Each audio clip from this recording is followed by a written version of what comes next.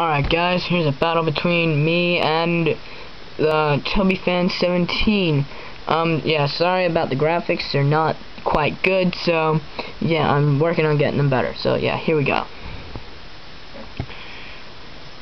This is the first battle from my tournament. Yeah, and this is against my real life friend Jack.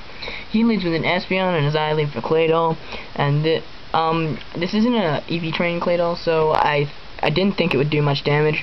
But yeah, he goes for the Grass Knot, and I thought, well, with me having Shadow Ball on this, and with it being Expert Belted, I thought it would do tons of damage.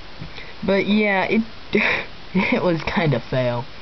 So yeah, I do like nothing to his Espeon with Shadow Ball. He just goes Grass Knot again to finish me off. I just left Claydol in there for Death Fodder. So yeah. Okay, now I go into Metagross, and Metagross, this is my special Metagross. This is yeah, this is my Grass Knotting Metagross. And I go for a Bullet Punch because I want to get some quick damage on it. I knew it wasn't going to kill it, but he goes Grass Knot. And I predicted that, and yeah, it does nothing. My leftovers will recover nearly a lot of it. Not nearly all of it. Yeah, well, close enough. So yeah, I just go for another Bullet Punch to just finish it off, which is really cool.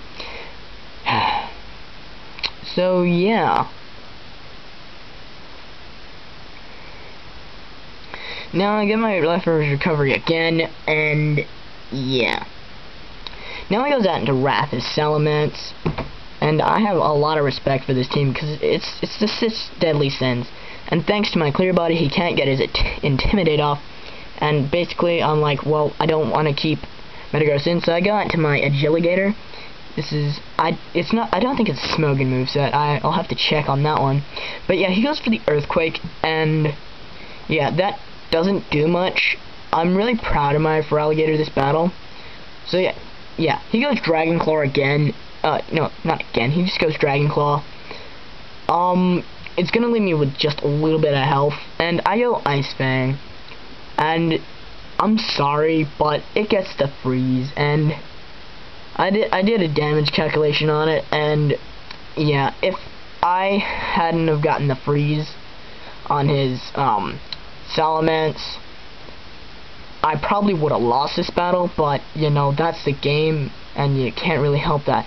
So yeah, I go Ice Fang again just to finish off his Salamence, and yeah, so that's a dead Salamence.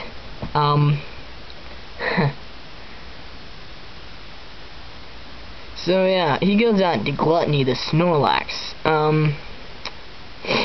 I go Ice Fang because yeah, I don't know why. But yeah, it does nothing. He goes Return and just finishes off my Feraligatr. I guess I just left it in there as Death Fodder or something like that. But yeah, now I know he has Return, and now I just go out into Hitmonlee, who is my hero of the day. So yeah, I go out into Hitmonlee, and now I just close combat him for the kill. And right now, I don't really care about my Hitmonlee losing his stats, because I had a feeling that his last Pokemon was going to be Lust. And yeah, well, I know it was going to be Lust because, yeah, he told me. And that's a Blissey. So yeah, I just go for the close combat again. And, well, I'll let the thing catch up. Yeah. And yeah, I just finish it off with a close combat, and of course I'm faster because all Blissies suck. Well, they don't all suck, it's just that it's nearly impossible to make a really good Blissey. So yeah, it's gonna take ages to die because it has heaps of health. So yeah, that's a dead Blissey. So yeah. Alright, good game, Pokemon Trainer Jack, the TheTobifan. Yeah, it was a lot of fun battling you, and yeah, hope to verse you again soon. Alright guys, well, question of the day. And I'm sort of stealing this off Nacho, but hopefully he doesn't mind. What is your favorite fighting type Pokemon?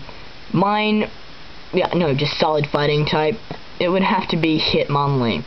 So yeah, guys, rate, comment, subscribe, and yeah, peace, dudes. Bye.